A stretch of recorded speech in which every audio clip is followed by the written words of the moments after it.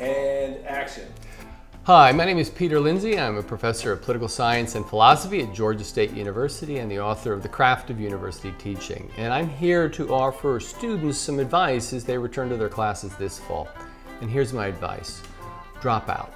That's right, don't go back.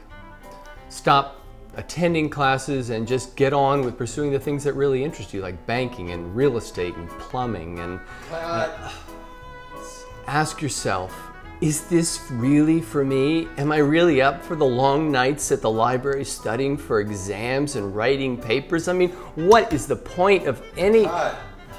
You have the rest of your life to be bored out of your mind in some meaningless career. Look, I admit that the university is a good place to prepare for the future, but it's also a place to have your mind blown in the here and now. And if all you're thinking about is the future, what's going to happen to the here and now? You're going to waste it being miserable, studying for a career that you're going to be miserable in. And did I mention a mortgage? Throw that into the misery. And kids, not to mention your drinking problem. What I'm trying to say is there's only one way to go back to university, and that's with excitement.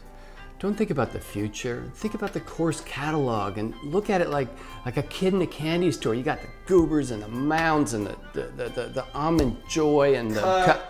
If you're not excited to learn, then you haven't grasped what higher ed is all about. So my advice, these are the best years of your life. Don't blow it. And if your professors aren't really exciting you, you might ask them to pick up a copy of this book by me.